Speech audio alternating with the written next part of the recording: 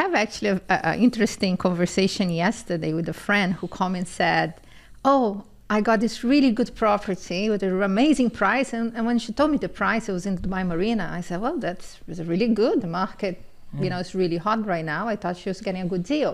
But as she was talking about how amazing the property is, she said the magic words. She said, and it had an amazing balcony. And then I asked her, did you check how much is the service charge for this apartment? He said, no, the broker didn't give me this information. I said, you know what, before you go ahead, give the broker a call, get the number and call me back.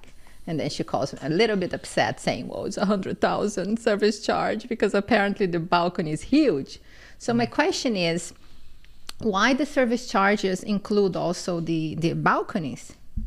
Interesting. The service charges actually don't include, we don't charge service charges on the full size of the balcony. Correct. We take 25% of the size of the balcony into the service charges. And this is recent rule, or it's been like this for? It's been like that for about 40 years now. Okay. Yeah. It was a new practice that was introduced by the Real Estate Regulatory Agency, and that is to accommodate for apartments that have large balconies or overly large balconies. But it's still the value. This was a 2-bedroom Dubai Marina. The service charge cost was coming to over, obviously had a very large balcony, but it was coming to 100,000, which made the investment not so interesting. So obviously it's important that people, when they're looking for properties with a huge area, to find out what the number is to make sure it's correct.